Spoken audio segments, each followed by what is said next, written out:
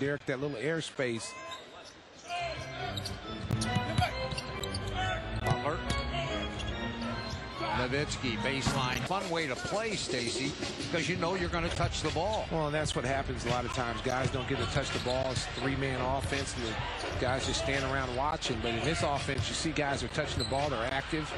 Nowitzki came back to his right hand, scores, count it, and a foul. With two as well.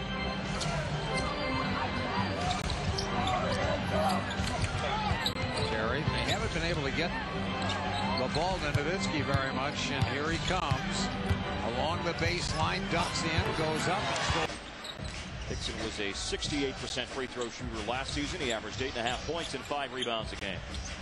We played 3 minutes. Dirk measures up Hickson, shoots over.